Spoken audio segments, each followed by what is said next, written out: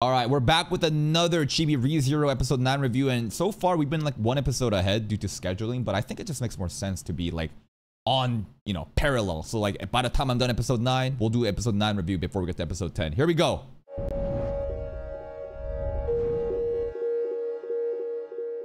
Oh, I am so freaking upset with that cliffhanger right now. Episode 9 cliffhanger, and that is basically Rem, Berserk mode. Subaru got fucked up, and then we're like, wait, is he about to die or not, right? Oh, I'm so upset. I'm so upset. Oh, I'm seeing red. I don't think that this run is gonna fail, though. We got too far. Like, they're teasing, but like, I didn't see any lethal injuries. There's no limb being cut off. It was bite marks, so like, I think we're still good. I'm seeing fucking red right now because that cliffhanger. Fuck that cliffhanger. Fuck that cliffhanger. Really, just fuck that cliffhanger. That, oh. We'll probably get worse cliffhangers later on. Yeah, it was a bit annoying. You know what I'm so mad about right now? Like, What? I'm so mad. It's not What? just the cliffhanger that is getting to me right now, or when it comes to the series. It's that if there's anything, usually I like to watch the anime, okay? I like to watch the anime and I'll wait each week for an episode. Yeah. That's usually how I am. I'm fine with that, even if I love the series. Okay. But damn it, one series I would love to read ahead and know what the fuck is gonna happen. I would want to read the light novel. It doesn't have an English translation. What? There's no English translation for the light 8 years ago, right? 8 years. That's fucked up. He can't even read the light novel. You better learn Japanese, my man. You better learn how to fucking read Japanese to read the light novel. But like, that's 8 years ago, right? 8 years. I'm sure that fucking, and I'm sure there's different translations to the light novels out now, right? And like with the AI technology coming out, one of the most exciting things about AI, I know there's a lot of doom and there's a lot of negativity around it, but I think that language translation, having good subs or like being able to just translate any language into your own different readable language would be such a convenient thing. Light novel yet. I can't read ahead. It makes me so fucking upset because I just want to know. I just want to know. And I would love if there was an English translation right now. Like if there was, I'm telling you right now, if there was material already past this right now that I could read, I would fucking read it right now in a heart. And just like how Chibi feels like this, I bet there's a lot of other people that also feels the same way. And what's happening right now? We've identified a market. We've identified an audience. The audience is ReZero enjoyers that wants to go beyond the anime and experience the source material. But the pain point of this client is that they don't know how to read Japanese. If you can provide a solution at this time, you could make so much money by offering a service where you did translate or you know, basically did some other shit to alleviate that pain point. That's how a business is made. It is so damn good. I'm getting so into this series. I'm watching this episode, I'm like, yes, yes, yes. And as I know time is passing, I'm like, it's about to end. It's about to fucking end. It's about to fucking end. And when that ending part of the episode happens, Subaru is getting mauled on, and I'm like, But the mauling was so mild. Again, there was no limbs being cut off. There was no crazy bite marks that suggested a lethal injury. He got bit around the limbs, and then he passed out. I think he's gonna be fine. And he's so, fuck. Just fuck. Okay, so, as you can see, I got into the episode. I really loved this episode. It pissed me off because of the cliffhanger, and I gotta wait all week until the next episode. Oh, that sucks. That sucks. That sucks so fucking much, dude. Come on, bro. Seriously, if there was material past this episode already translated into English, I'd be reading that shit right now. I would be fucking reading it. Because I just want you to let you know that it's been 2 minutes of a 9-minute video. And he has said nothing of substance about the episode other than the anger that he feels about the cliffhanger. And I feel that. I feel you for sure. But like, I want to talk about the fucking anime and like what we're watching. And you are just fucking patting. Bro, come on. Bro, come on, man. I would love to see what's gonna happen. Oh my god, dude. This episode was so good. It was such a good episode. Tell me why it was good then, motherfucker. We're running out of time. And so many right key moments too. It was just such a good episode because I mean, Subaru's reaction to how he acted, what he's learned. That's 2 minutes, bro. And like, it's fine if you have a 2-minute intro. But the length of the video, the full video is under 10 minutes. This is masterful stalling that we're seeing right now.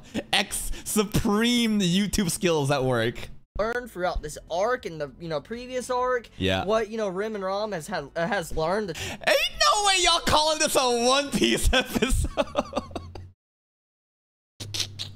Yeah, we got through the recap, guys. We got through the recap and the opening, and now we're gonna get to the main content. Twins, what they have learned from Subaru in... Sorry. Technical difficulties on my end. 1 second. Let me just reconnect this.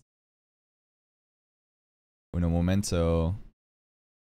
This time frame that they've... So many right key moments too. It was just such a good episode because I mean, Subaru's reaction to how he acted, what he's learned throughout this arc and the previous arc, what Rim and Rom has learned, the twins, what they have learned from.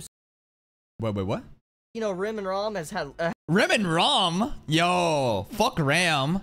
Rim and Rom, that should be the main twin combo, bro. Has learned, the twins, what they have learned from Subaru in this time frame that they've kind of known him in these couple of days that he's kind of been revived. Yeah. I mean, just overall, just this fucking episode was so good. It was such a good episode. It was such a good episode. Like, that one scene where Subaru, he just walks up to Beatrice. He's like, oh, I've been cursed. And she's like, what? What are you talking about? Yeah, and to Beatrice, it must be crazy because on that day, a couple hours ago, he asked her about the curse. But obviously to Subaru, he's been, at this for a long time now. And for Beatrice to then have this kid show up like 6 hours later and be like, yep, can you check this curse? Like, that shit should have been so suspicious. Imagine if that was someone like Roswell doing the inspection being like, what the fuck? How? Where? How? I just talked about curses like a day ago, and now you're saying this? Yeah. He's like, I've been cursed, I need you to check. And she's like, I don't need you to repeat yourself and all that. Oh my god, Beatrice's entire persona, her character is... Beatrice is a bit of a pushover. Because she has this tsundere appeal and kind of pushes back, or it seems like she's pushing back with her harsh words. And she does insults here and there, but quite often, if you pressure her just a bit, Beatrice just kind of folds and do whatever Subaru will tell her to do. It's so great. The way she acted and all that and getting all pissy with Subaru, I was just loving that. I fucking love that entire scene. But then what really sold me was how Subaru was looking at the weapon that was pulled out. He's like, what's that? The chain. You see the big fucking... Rem's weapon, right? As we're about to go into the forest and she brings out the weapon. And I have no clue where the fuck she stores that weapon. Like... Where does she just summon it? It just comes out of thin air. We hear the, the jingling of the chains there and like, oh god, PTSD. Fucking Mace that murdered his ass a couple episodes ago. And he's looking at, I mean, you gotta imagine real quick, okay? Subaru, he's been revived constantly. And he sees this weapon pulled out by a girl he's trying to protect. She pulls out this weapon, and that's the exact same weapon that destroyed him. Freaking massacred him like he was nothing. So you take a moment to think about that. That's kind of scary. Like, holy shit. That weapon pulled out, he's probably scared. He's like, oh my god, that's the weapon that killed me. You're not gonna use that on me, are you? And then as she's just like flinging around this maze, she's just murdering all these dogs like it's nothing. Like they're all just dropping dead, hitting the ground, being splattered into a bunch of guts and stuff. I was like, god, the violence and action too is pretty intense this episode. In terms of the animation quality, they definitely made the scene darker, so that's obviously it's at nighttime. And what I noticed in modern anime, usually these shitty isekais, is that as soon as the atmosphere or the visibility gets dark, they figure out different uses for CGI because obviously people are going to not be able to see it as well. So they'll sneak in CGI here and there, which sometimes gets really fucking bad. In ReZero, the Hellhounds, the Witch Fiends, there were some moments of CGI being used, but at no single moment did I feel like it was like a whiplash. Like it broke my immersion because of how just terrible the CGI was blending in with the rest of the environment. So yeah, I mean, ReZero, it just had some really good moments that's been building up through multiple episodes, and it just came full circle in this episode. And I'm just left like, oh my god, is he gonna die? Is Subaru gonna die? That would be so troll if he died, but I think that each death must serve a purpose. if he died right now, there's little to no difficulty to get back to where he is due to now knowing who the shaman is and everything. In fact, if we did die, honestly, the next run could be even more optimal because we could prevent the other kids from being fucked up, you know, by the time that we left the village. But I just don't think that this run is really the one where Subaru will die. It just doesn't really feel like there's any purpose in that death, and we should be fine. Because that would really freaking suck if he died.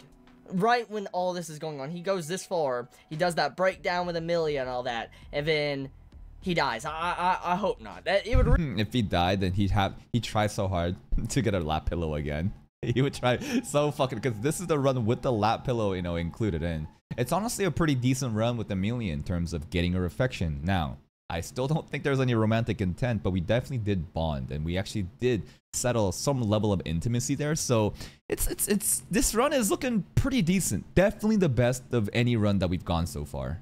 Really suck if next week's episode starts and he's dead as fuck. I would be so fucking upset. I'm like, and not just with Amelia, but like all the things that he told Rem, the motivations as to why he needs to save the kids, which I still think is so weird. Like, you barely know these kids, and you're talking about these different kids' dreams and hopes and aspirations. And me being a cynical fucking asshole, maybe I just can't feel like this is authentic. Maybe Subaru is just such a genuinely holy person that he does care that much. I wonder if there's any ounce of, you know, pride or some level of selfishness in disguising this selfless act of saving it for the kids, when at the end of the day, he just wants to prove himself, his worth to the rest of everybody. But Rem did see Subaru, you know, talk like that and want to help other people. So in terms of the affections and bonding with the other maids, I think this is also a great run too. like, you know how pissed off Subaru would have to be? He'll get a lap pillow from Roswell butterfly effect. Stop. Stop. That's a nightmare lap pillow. Is there fan art? Is there fan art of Roswell giving Subaru lap pillow? That sounds hilarious. Be like, you know, I would be pissed. I'd be pissed as the, you know, the Or Ramji lap pillow. watcher. But if I was the person that had to redo all that shit after doing so much and being, you know, so good trying to... Yo, we're nobody commissioning this shit? Someone needs to find an artist and commission. Listen, so that one episode of ReZero where Amelia gives lap pedal Subaru, place Roswell there instead of Amelia. No one commissioned that art? to get everything right, and then I lost it all like that. I would be so mad. I would be so fucking mad if I was Subaru. But I'm willing to place some bets here. I'm just gonna throw this on out. As we know, the first arc, the way it concluded, was Subaru kind of passing out and almost dying. You remember that? Like, the first arc, Subaru got cut, and then he kind of passed out, everything was... Yeah, and my assumption is that was basically him dying due to the curse in bed. Now, we can't confirm it because he's could have been clobbered by a weapon in sleep, but that's what I'm assuming. It's good, and then that was it, and then he woke up in the bed, and he met the twins and stuff, and Beatrice. Well, I believe that's kind of what's going on here. It's very similar, if you think about it. Look, he's passing out, he's almost dead, he goes unconscious, episode ends. It's very similar to how that was at the end of Act 1, or, you know, the first arc. And now we see this. Makes a lot of sense. Maybe that's what's going to happen. He's going to wake up and everything's going to be kind of fine. It's kind of like a checkpoint. So I feel like that would be such a... I don't know. I want this... Because, like, the battle's not over yet. We're still in the middle of the forest fighting against the Witch Fiend. And for us to get bailed out because we passed out, I want to see the rest of the action. I want to have closure for the battles that's happening right now. maybe that's what's happening here. I could be wrong. Maybe next week's episode will begin and he's completely fine. Or maybe he's dead as fuck. I have no idea. But still, this series, it hurts. The cliffhangers hurt. It really hurts the soul. It really does.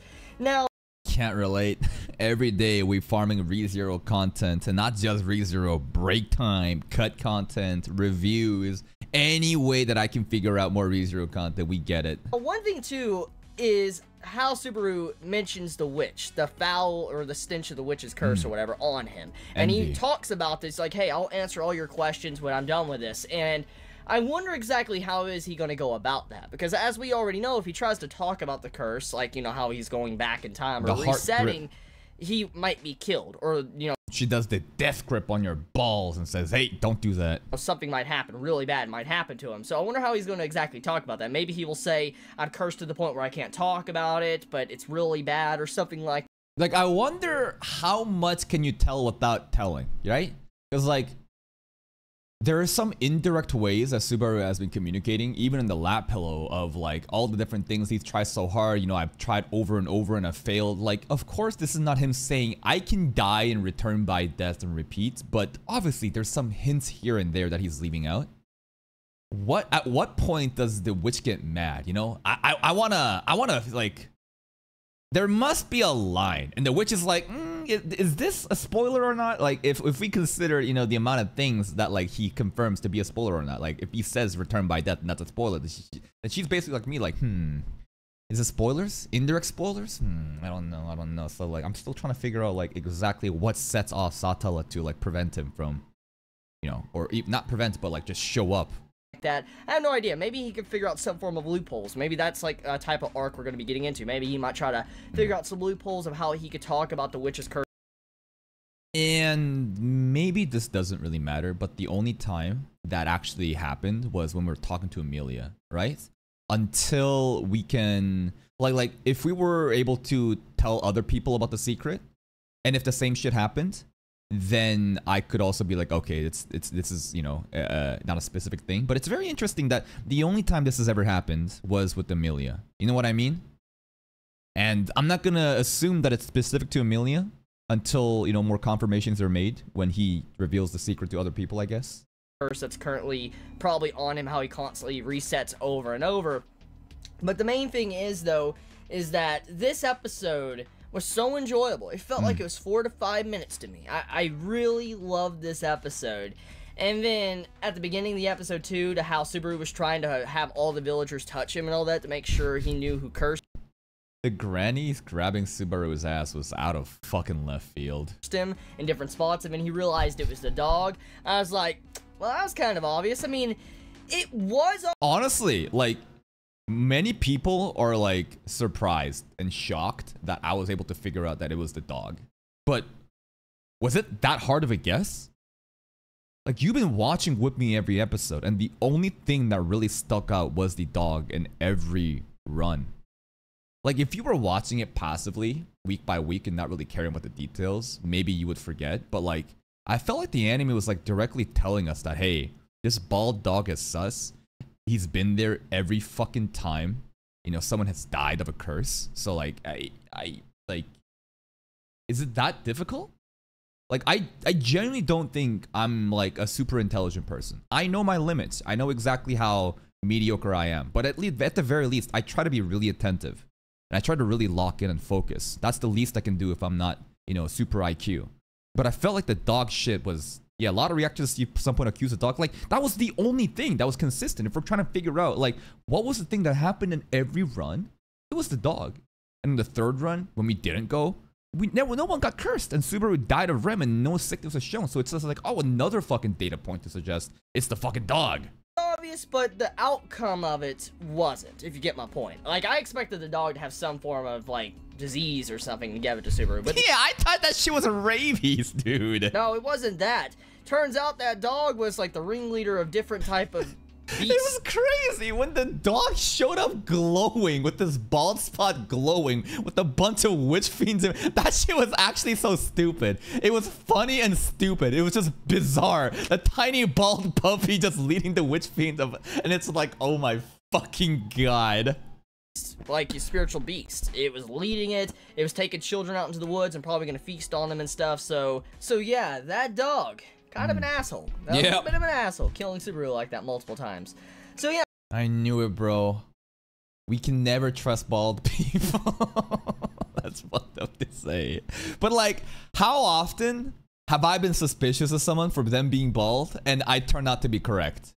There's a couple times I fucked up. For example, not Visions of Colia, Scarlet Bond Tensura movie. I was wrong there. I was wrong, okay?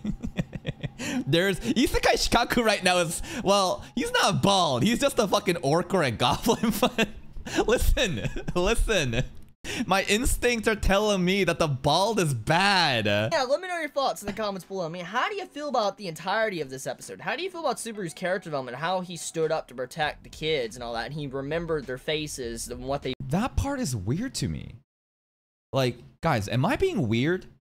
Am I just such a cynical and narcissistic and evil person that me thinking Subaru caring about the kids and their dreams and aspirations after a couple runs is kind of weird to me?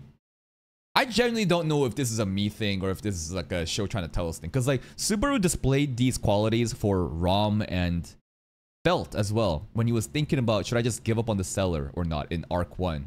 Like when I looked at that shit and he was making those justifications for the kids, I'm like, well, he's known them for like 20 days. Good point. Each run has been like 5, but it's not like he interacted with the kids every day for those 5 days. He does seem very close to the kids, and he's very good with the kids for sure, right? There has been, I guess it's just, and maybe in the light novel they hang around a lot more. Yeah, anime skimmed over it, but yeah, maybe it's just the anime adaptation of us not being able to show the true, you know, how much they spend really time together, and double that with me just being like, who fuck these kids, you know? That's pretty much that. They wanted. I mean, if you constantly repeat your life over and over again, I guess you're going to start catching on to certain key things that you have to do. You're probably going to learn people's personalities or what they want, so most likely that's how Subaru remembered everything. No, that's another thing. I mean, he killed himself for Amelia after meeting her once. Exactly. But again, there's a lot of the times where he cares about other people so fucking fast without even like anything being established because he's just a fucking simp. I can understand that for Amelia, right? Because like there's in that first episode, that was the best run in terms of affection and bonding, right? That was truly the run to make Amelia a waifu if there was ever gonna be a run. I can understand why he would, you know, have those motivations. And it's not like he killed himself there. He died by Elsa. And then the second run, what happened? Well, he died because of the fucking bandits. Then the third run, what happened? Elsa killed him. It's not like him killing himself, but he did have these motivations after those relationships were mentioned. And I don't know. Just trying to figure out if I'm just a fucking evil asshole that doesn't think that this shit is normal, or if the anime is trying to tell us that Subaru has different tendencies to act like he does care about other people, but at the end of the day, it's just all a self-serving thing that he's doing. Everybody. So one thing I do wonder about is, who was that girl that Subaru couldn't remember? I am very curious about that one. It's the girl with the dead mom braids, the side girl who brought the dog in. But it's also interesting how he didn't remember her name. He remembered every kid's name. He remembered every kid's names and their fucking dreams. But that purple hair girl, he knew nothing about. Why? Is she evil? I thought the dog is the I thought the dog is the ringleader. But she was the one bringing the dog every time. But it was like a stray dog and she's like an orphan. What's going on here, actually? Think about this. Subaru took the time to remember everybody. Every character's names except that one purple-haired girl. Why? Children there. And he remembered their ideals of what they wanted. But then the one girl that popped up, and that was the one that was separated from everyone. Good point. Apparently, Subaru didn't know much about her. He didn't even know her name. He, like, said the braided-haired girl. Yeah. That's what he said in this episode. And coincidentally, the braided hair girl is always the one bringing the dog to Subaru in each run. Coincidence? Who knows? I could be wrong. I could have read it wrong. Maybe I have. Maybe I'm derping right now. Maybe I'm going a little bit brain dead. But wasn't she also dying at the end too? That was a bait. Actually, I'm not sure how that goes on beyond that too. Yeah, the barrier being broken, right, is also suspicious. Could the dog have done it? Who knows? Well, the barrier exists there, right? So witch fiends can't just cross it and break it. Someone from within. So there could be a traitor, right? And she could be the traitor. That's a very good point. But the foot being shown as Subaru got baited to go into action, that was all a bait. Was the kid there? I can't remember. I have to go check. I could have swore he didn't realize who that girl was, or he didn't really recognize her that much. So if that is true, where the fuck did she come from? Because you'd think Subaru repeating his life multiple times over and over, he would have recognized her. So I remember her. I remember distinctly when we first went into the village and actually got bit on that second run with Rem. She was there. The purple-haired girl was there. Who is she? Now another thing too is that the master of the mansion, Roswell? He actually went out and did something. He had to dress up in royal clothes. Right, because this run, we actually made a lot of different things, you know, changes in the timeline. And obviously, we're going a different path. And Roswell left.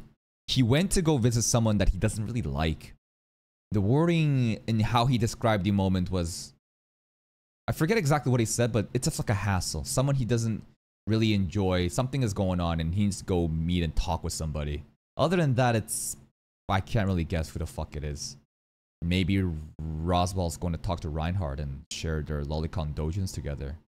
Maybe Roswell is going to Reinhardt so that Reinhardt can show off his new lolly to Roswell. I don't know, bro. Clothing and stuff, not, you know, normal commoner clothing. He had to go out and do some form of business meeting. Yeah. So what exactly was that about?